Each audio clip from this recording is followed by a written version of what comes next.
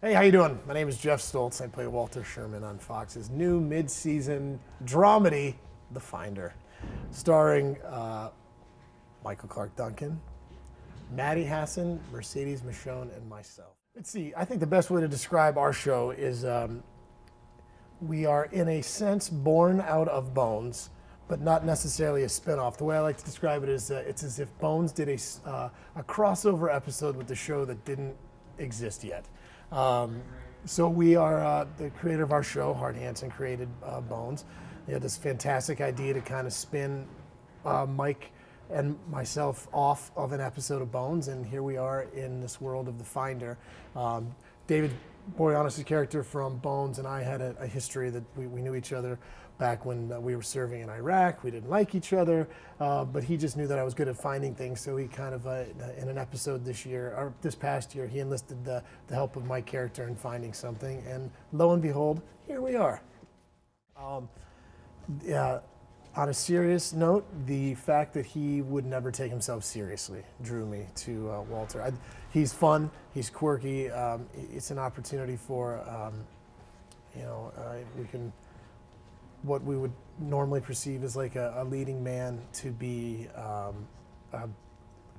goofy and not take himself seriously, and to get beat up and to fall down when he thinks he's being cool, and to get himself in situations all the time that he can't get himself out of. He's just a lot of fun. I really liked the tone of the show, the way Hart wanted to take it, and that they've allowed me to continue to be a moron. It's all across the map. It's as varied as you can imagine. We're finding a serial killer, we're finding a meal, we're finding lost tracks on a record. It's all over the place. I think Mike and I have an interesting relationship where all we do is joke around and tease one another. He obviously thinks that he is better at it, and is completely wrong. He's the easiest guy in the world to tease. He's the nicest, he's just so adorable. He's just a big teddy bear. Oh, he hates that. That's kind of the way it is. His character is kind of a little bit more of he's grounded. He keeps me out of trouble. He thinks, he knows that I've got a little bit of, let's say, neuroses, and a little bit, I'm not all there. He's a bit of my minder. So yeah, he's more the straight kind and more the fruitcake. Do then Isabella and Willa fit into this new world?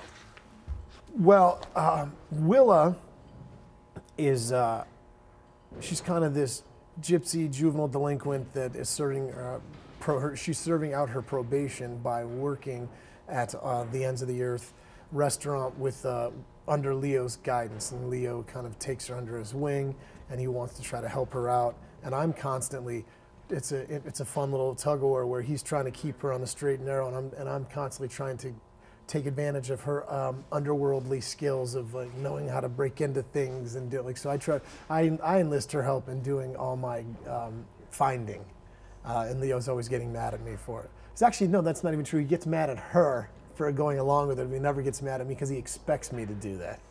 It's kind of great. And then Mercedes Isabel Zambada, she is, in essence, I guess, Walter's love interest. She is kind of, she's a Miami Sheriff's Department deputy who has aspirations to become the Attorney General. So she certainly is, she's very ambitious, and she's got a plan that she wants to take over the world, essentially. And I don't necessarily fit in that plan, other than